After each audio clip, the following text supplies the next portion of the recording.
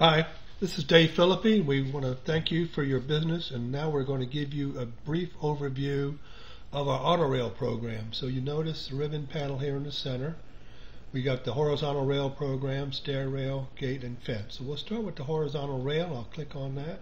And we recommend that when you're starting out to import a template. And we've got all kinds of templates here, and so you can see how we fill things out. So we'll start with a simple rail first, and then we'll show you some of the features of what this program can do. So I'm going to do an 1¼ inch tube rail. I'm going to load that template, and you see the top line is where you put your length of your rail.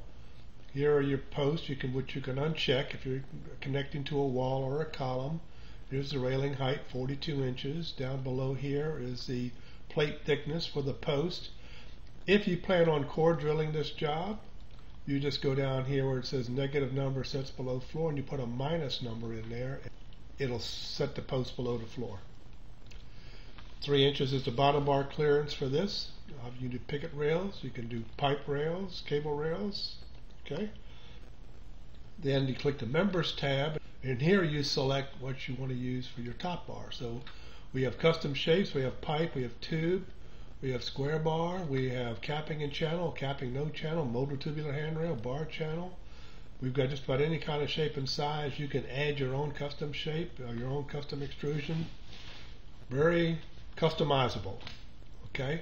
Then the posts here, the bottom rail, vertical pickets. Here you've got choices of either 4-inch maximum gap or fixed center line spacing. You can specify odd or even. If you need a center picket to put a snap-on design, you can specify odd number of pickets, not to exceed 4 inches. You can add spindles, and you can add alternating short pickets. We'll show you that feature here in a second. So I'm just going to click OK here, and just click Draw. I'll draw the rail, and then left click here to get the cut list.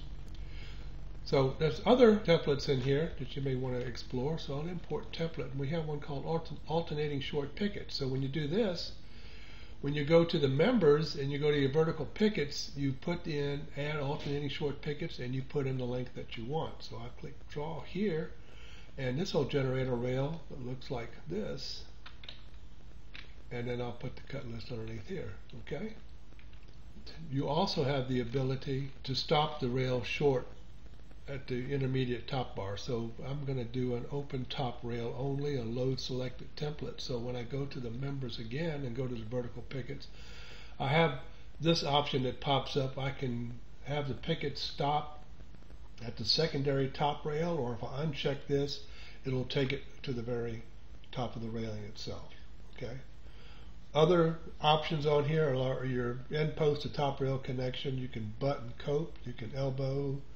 That's particularly handy with pipe rail. You can miter.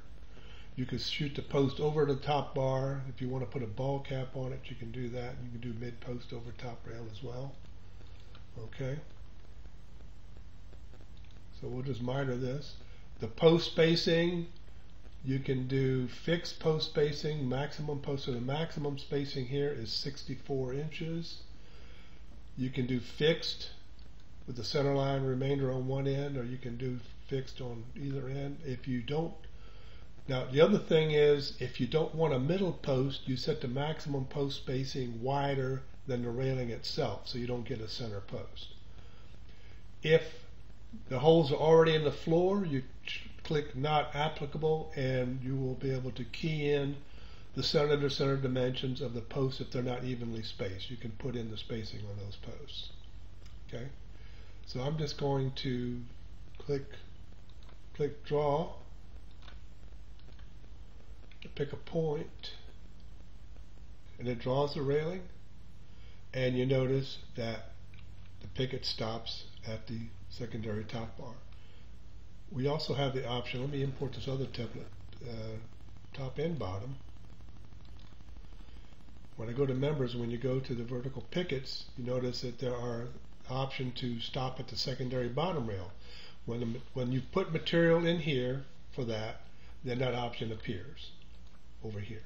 So I can stop it at the top, intermediate top bar, or I can stop it at the immediate bottom bar. This is also available on the gate program. So if you have a kick plate at the bottom of the gate, you would set your secondary bottom rail where you want it, and then you would just select that you want the pickets to stop there instead of going all the way to the bottom. Okay, that's a quick look at the horizontal rail. Let's go to the stair rail. Here again, I'm going to import a template. And let's start with a masonry or wood step. That's one of the toughest ones to do, and I'll load that. And you'll notice in the upper left corner here, maximum post spacing is set for NA, which means because if you evenly space the posts going down the stairs, if it's a long run of stairs, that post may not hit the step correctly. So we want to specify exactly where that post sits in relation to the nose of the step. So you put all the information in, and then I'm just going to click draw so you can see how this works. I'm going to go over here. I'll pick a point.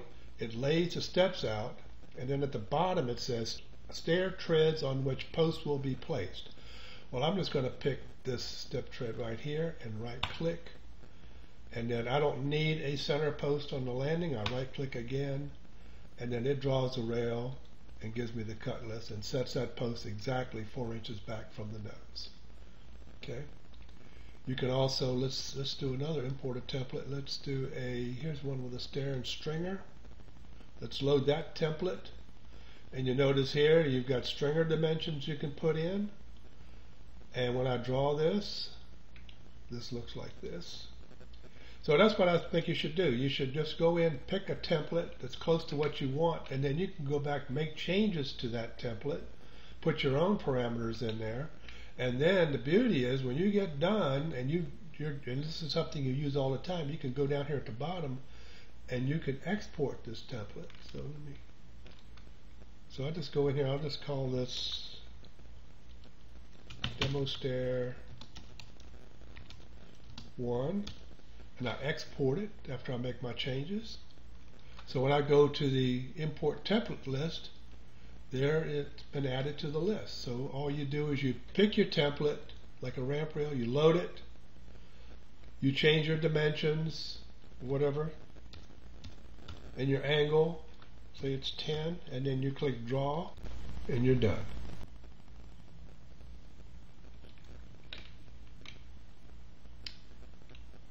Show you one more stair rail. Let me do an import template here, and we'll do a short stair and stoop rail. So I'll load that, and you can also check off this post at the top if you just want to make a continuous rail from the step over to the wall. So I'll just draw this, and we'll see what it looks like. I'll right click, and there's your rail. Okay. Another thing you can do, if you just want to draw, if you've got a job and all you need is just posts, you can do away with the bottom rail, and you can just have post and top bar. You click draw, and you'll get a rail that looks like this. Just post and top bar only. Okay? Let's take a look at the fence program. So I click fence, and here I want to import another template. Let's just do a 4-line wrought iron fence. And I'll load that. So you have all these dimensions. If you're punching through and putting a spear, that's dimension A. Dimension E is the post in relation to the top of the picket. If you're punching through the bottom bar, you put something in for B. We got 3 inches here. You can put slopes here. You can also do horizontal members and vertical pickets on this. Here we're going to add finials and ball caps.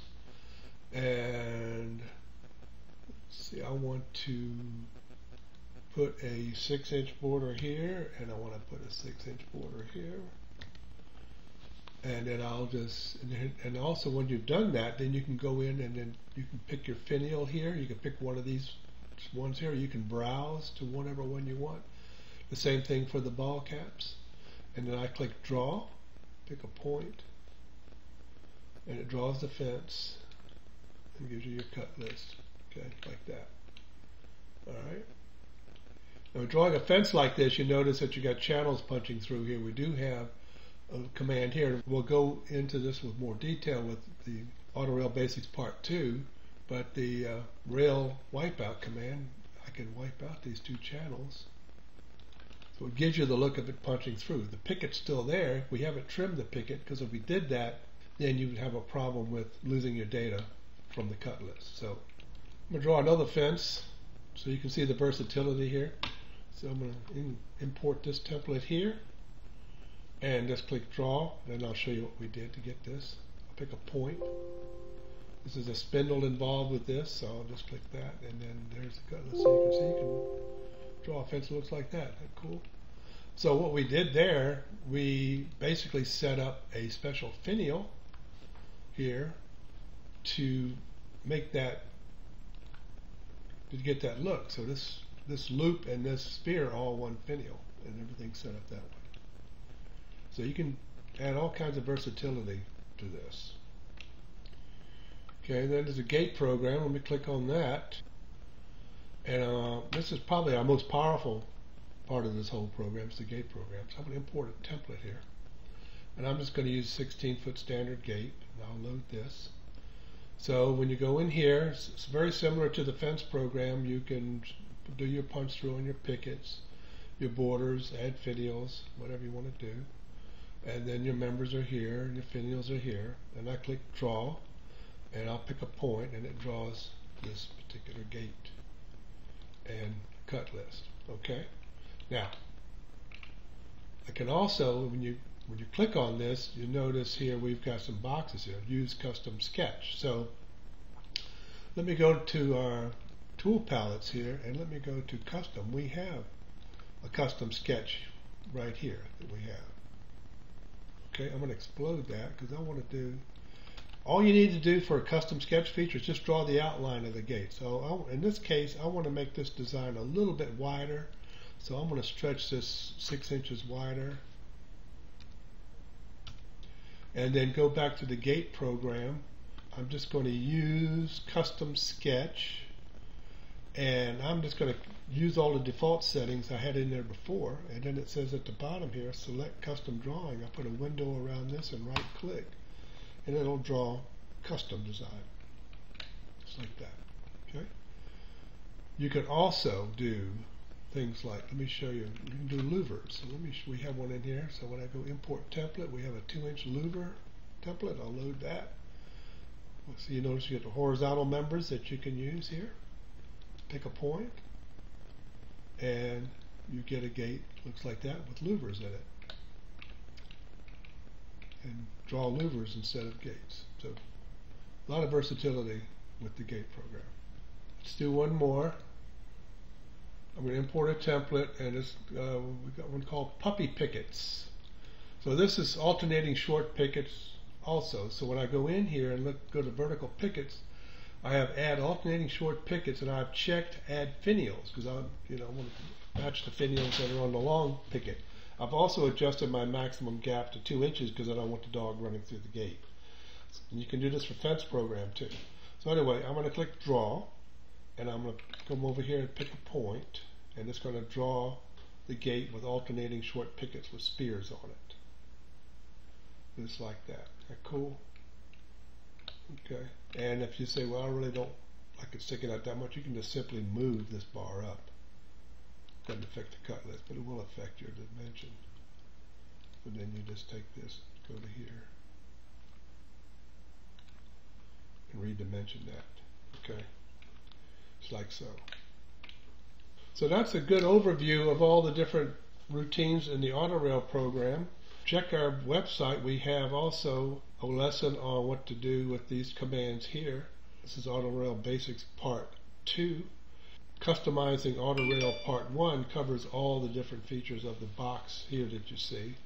And then Customizing Autorail Part 2 goes over all of the features of adding custom shapes and custom sizes. If you have a square tube that's an odd size or an odd size rectangle, you can easily add that to the Autorail database, and that lesson will show you how to do that. Thank you. Take care now. Bye.